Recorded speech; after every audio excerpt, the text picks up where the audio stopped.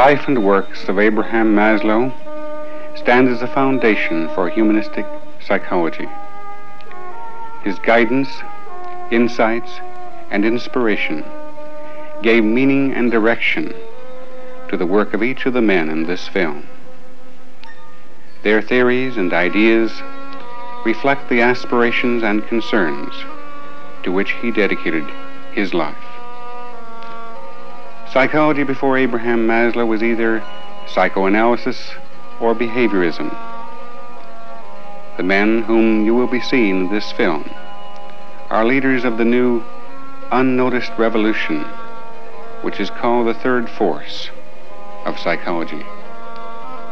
All of these men have been touched by the mind of Maslow, to whom we dedicate this film.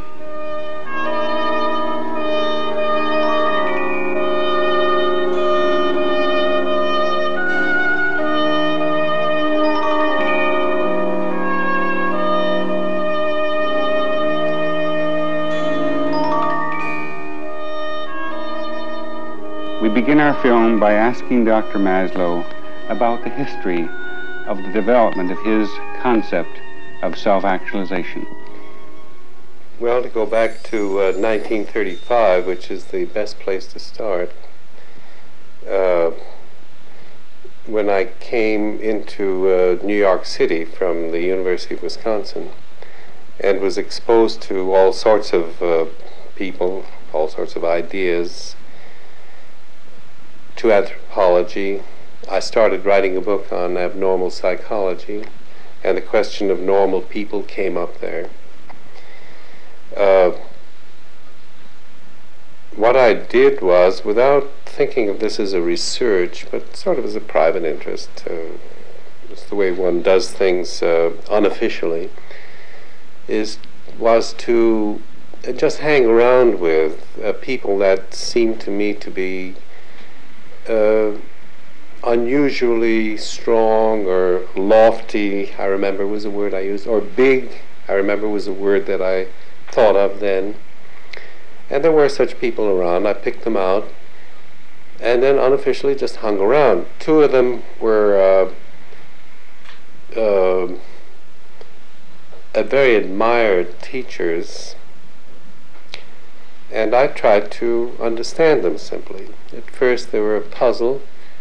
They behaved in a way that I couldn't quite understand. I tried to figure it out. And that was about the way it started. It became, you might say, a theory, a generalization, when I found for these first two that I was trying to understand, these lofty people, that when I had written to myself in my journals descriptions of each of them and kept on trying to figure them out, and then one day this big wonderful click happens when the two descriptions melted into one, and there was a theory.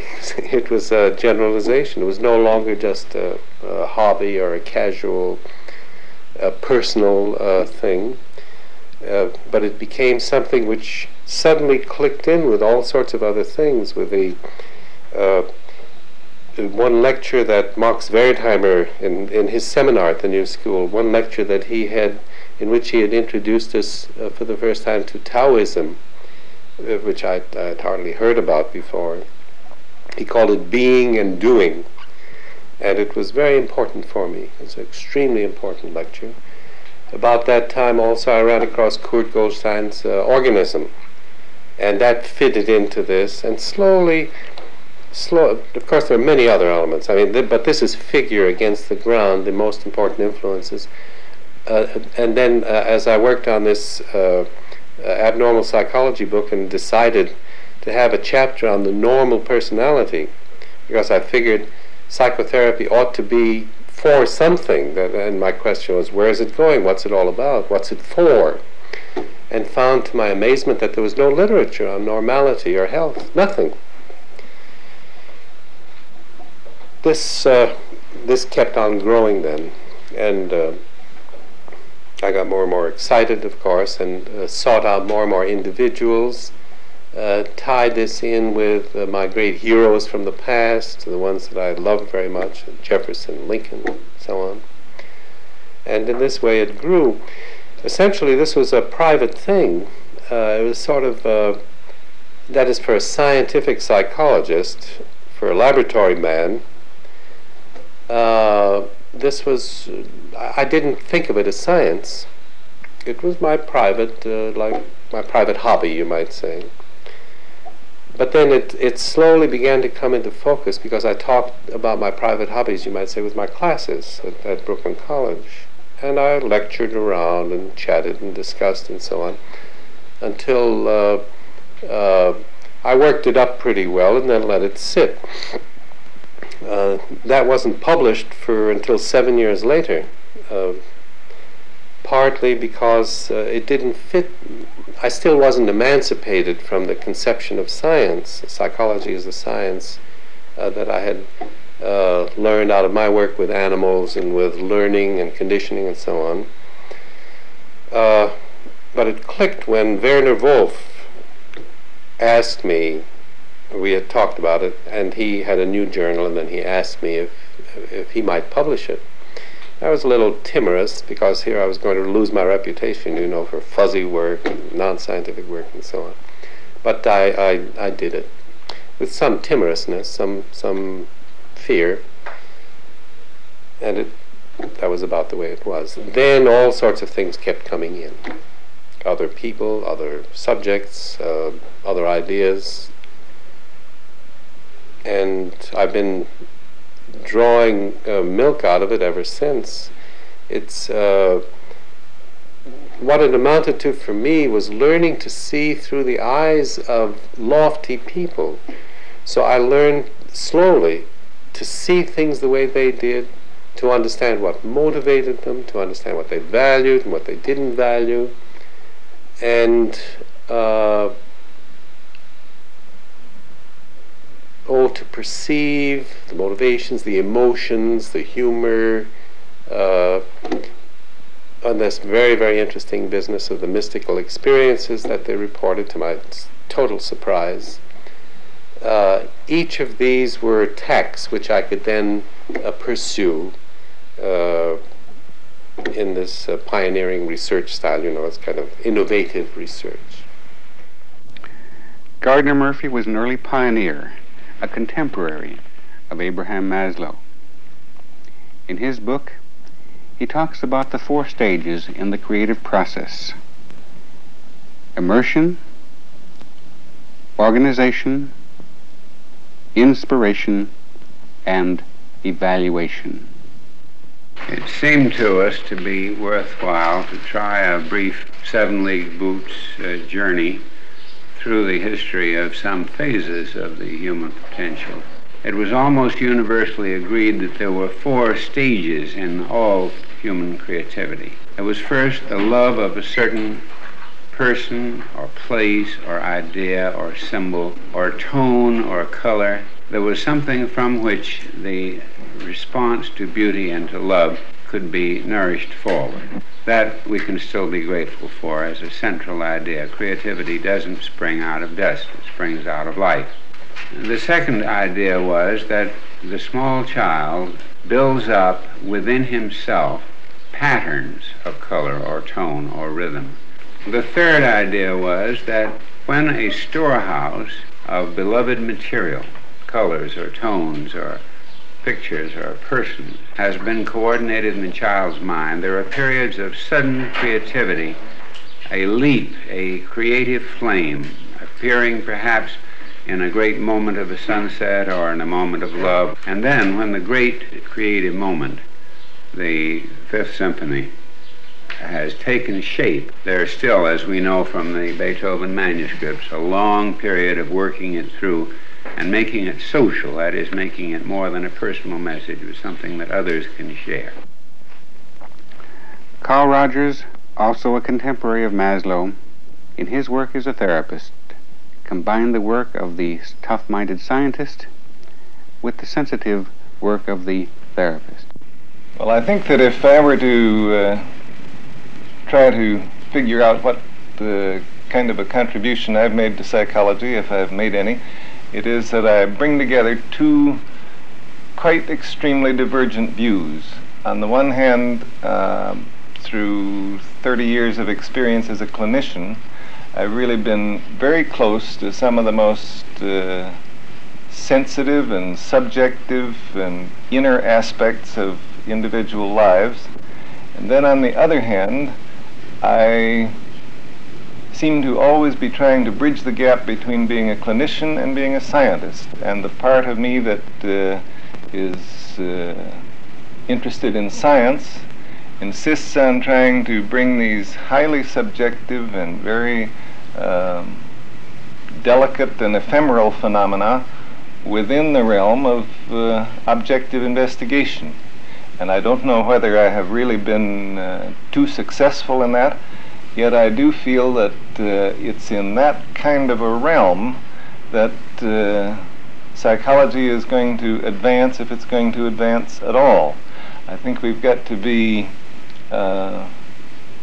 much more clearly aware of what goes on in the inner lives of individuals, and then have got to use ingenuity that we haven't used in the past in trying to find ways of objectifying those inner phenomena and of making a real science out of them.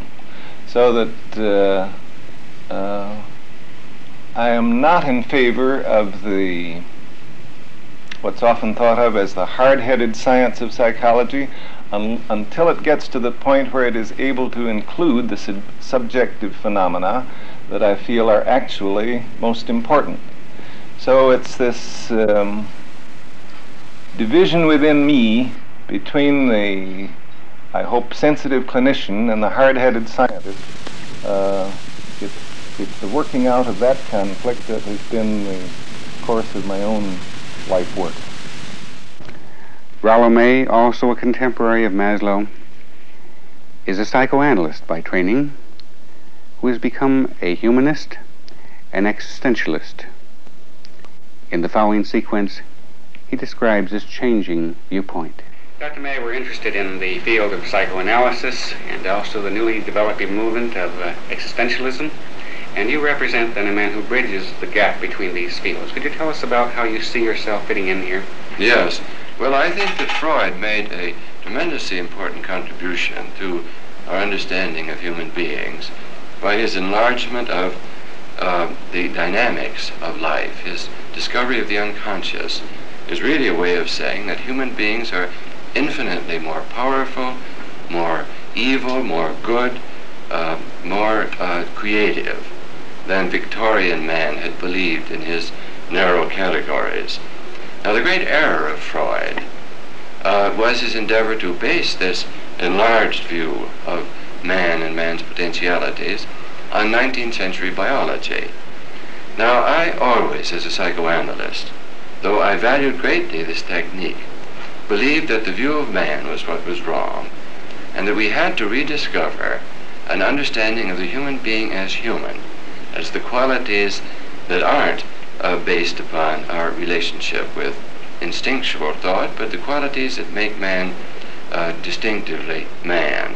Qualities of freedom, responsibility, will, decision, and the higher levels of consciousness. Now, this is what the existential movement has stood for. I was an existentialist long before I ever heard of the movement. It's an endeavor to take man as human and take the qualities of responsibility, freedom, as basic.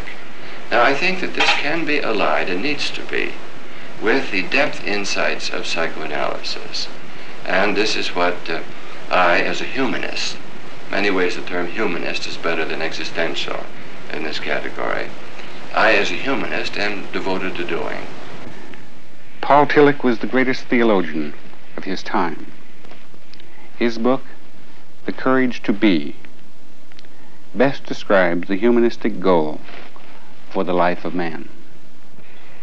Dr. Tillich, the problem of man today has been called the management of his anxiety, and you've written this book called The Courage to Be. Could you tell us what you mean by this?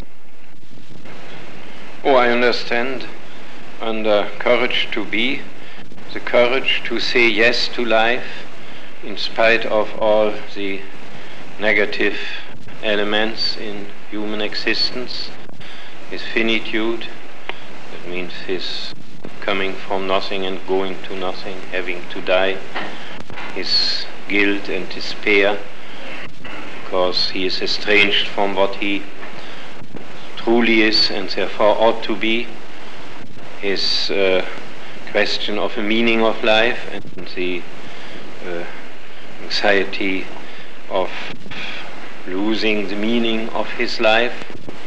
And in spite of all this, which the man of our time experiences so deeply, to say yes to life, life has an ultimate meaning, and I will live and actualize it. That's about what my position is. Could you say then that to say yes to life is to affirm life? Or could you expand on the word affirm, or to say yes? To have the courage to see in the reality around us and in us something ultimately positive and meaningful, and live with it, even love it. Loving life is perhaps the highest form of the courage to be. Very good. Thank you. Frederick Perls was the originator of Gestalt therapy. In the sequence which follows, he describes the necessary journey from deadness to aliveness, which must be the journey of every humanistically oriented man. A few years ago, I came across a paper book called "A Cow Can't Live in Los Angeles," "Cow Can't Grow in Los Angeles." And there was a Mexican wetback who smuggled his relatives into the country. And he told them, look here, the gringos are a very nice kind of people, but there's one point where they're very touchy. You must not let them know that they are corpses. Now this is exactly what I like to demonstrate and what Gestalt therapy stands for. To make living, genuine living people again out of those corpses. Now this corpse-like behavior is not restricted to the states, of course. It's part and parcel of every modern man, especially if he lives in competition with a machine. He has to be without emotions like a machine. He has to be reliable, and he has to be without individual intentions, wishes, and so on. Now the life of those people become very boring, empty, and the result is more and more dissatisfaction, more and more creation of artificial entertainment called fun. We have replaced fun for happiness. Genuine encounter, genuine being together, love by public relations, and so on and so on. Now all I try to do is now to get hold of finding out how we have petrified our being into a character, playing a role, often playing a phony role without any support from our heart, without any support from our wish to be, to live, to breathe. So when we start to work on this, of course we come first across these roles we are playing, the deadness, the desert. And it's very difficult for us to realize, to accept the fact that we are dead, that we are missing out on being alive, of being human again. Viktor Frankl, the originator of the school of logotherapy, writes about man's search for meaning, which has had such a profound effect on American humanistic psychology. Let's now speak of happiness in general. Let's take up the American concept of pursuit of happiness. My contention is that it is the very pursuit of happiness that makes and accounts for failure. And this is due to the following fact. As I see it, man is primarily motivated by his will to meaning, that is to say, due to his self-transcendent property, striving, one could say, for a reason to be happy, be it that he has encountered another human being through love, or that he has fulfilled a meaning, that is to say, through work in the service of a cause beyond ourselves, a cause greater than ourselves. But primarily, man is not concerned with anything within himself, but something or someone outside himself. Now, once he has established such a reason to be or to become happy, I would say happiness is established as a byproduct by way of a side effect. In other words, happiness must ensue. And that is why it need not be pursued. But how come that it cannot even be pursued? That this pursuit of happiness is doomed to failure?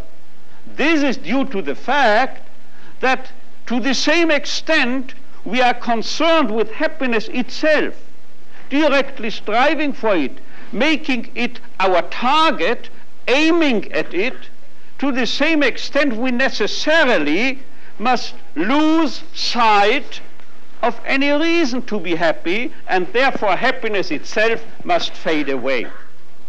This is why, although I'm very sorry, I simply must contradict a paragraph in the American Declaration of Independence, because I deem the pursuit of happiness is self-defeating. Alan Watts is a contemporary important philosopher who has given man's search for identity new meaning. In the following sequence, he talks about the term unconscious in a different way. It seems to me that the psychotherapist today is confronted with two sorts of problem that are really rather novel for him. Because to a very great degree he's taking the place of the priest. Now, he's not just a specialist who is dealing with deviant and aberrant forms of human being. He is becoming increasingly the guide, philosopher, and friend to people who would ordinarily be considered average and normal. Now, in this position, it seems to me that he's dealing very largely with the problem of man's sense of identity. That is to say, who the average individual feels that he is, what he feels that he is. And in this respect, you see, the average individual has a problem because he's confronted with what Erich Fromm has called alienation. Alienation is the sense of feeling estranged from everything outside yourself. The sensation of confronting a social world and a natural world that is foreign to you and that stands over against you as something to be mastered. Now, this is a way of sensing one's existence that is in a special way peculiar to members of the Western world. To feel that I am a mind or a self enclosed in a wall or bag of skin, confronted by an external world that is not me. Now, more and more the psychotherapist begins to be aware that this is a false sensation, that it's some kind of way of feeling into which we have been tricked by our education and by our upbringing. We, for example, ignore the fact that the individual and his environing world go together in the same way that two sides of a coin, the back and the front, go together. or that a figure and its background go together. You can't have one without the other. For example, you're looking at me, and if you could see nothing outside the outline of my head, you wouldn't be able to see my head. You would see eyes and nose and mouth, but the head you would not see. In order that there should be this outline confronting you, there must be, together with it, the background, which in our ordinary logic is not the head. But the head and its background, if we are to see them, go together. And so in the same way, the individual and the environment are like two poles, two aspects of one life. Now, ordinarily, you see, we're not aware of that. And so one of the great tasks of psychotherapy seems to me to enable us to be aware of that, to enable the individual to feel fundamentally at home in his world. And in this way, he comes to have a new grasp, a new dimension to the meaning of what used to be called the unconscious, the importance of making the unconscious conscious. Because you see, in the old schools of psychotherapy, whether they're of Freud or whether they're of Jung, the unconscious has largely been thought of as something within us, a sort of depth. It might be a neurological depth, processes that are neurological and that we're not ordinarily aware of, just as we're not aware of our glands functioning, or something even deeper than neurology, as it were an unknown dimension of an inward soul.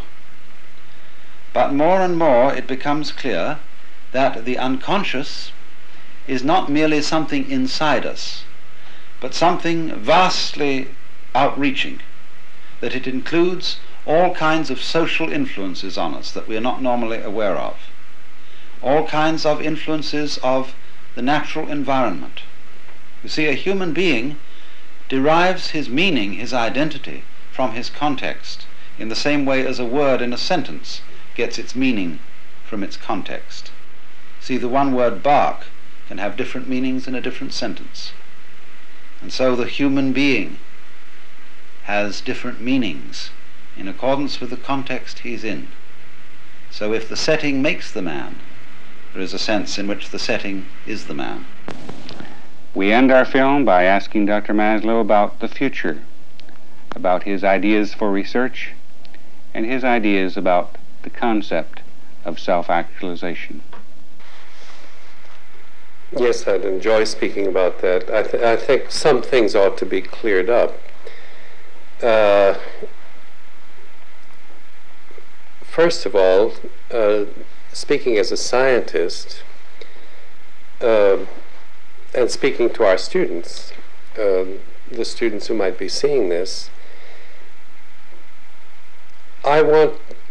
let me say it this way, that I thought of myself in this situation, as in others. I like pioneering. I like breaking open a new field. I get bored with it when it gets settled. And this sometimes looks, if you have a limited notion of science, this looks like, well, it's unscientific. Now, by the criteria of good scientific research, this is certainly not the finished research. It's not even a good research. I'd prefer to use the word investigation, exploration. Now, for me, obviously, the next step is research. These are, they could be called, all of them, a set of hypotheses, plausible on the basis of one person's investigation of a group of people. But of course, they have to be checked. They have to be confirmed and disconfirmed. And I think it's time for the testing, for even the testing in the sense of quantification, like your test, and to start gathering the piles and the masses of data on each of these. After all, that description amounts to 100 hypotheses, each of which remains to be confirmed or disconfirmed. One of the things I'd like to do, to be able to talk like people who are about to die in 24 hours, and then who would be freed from striving, ambition, competition, and who would get down to the bedrock of life.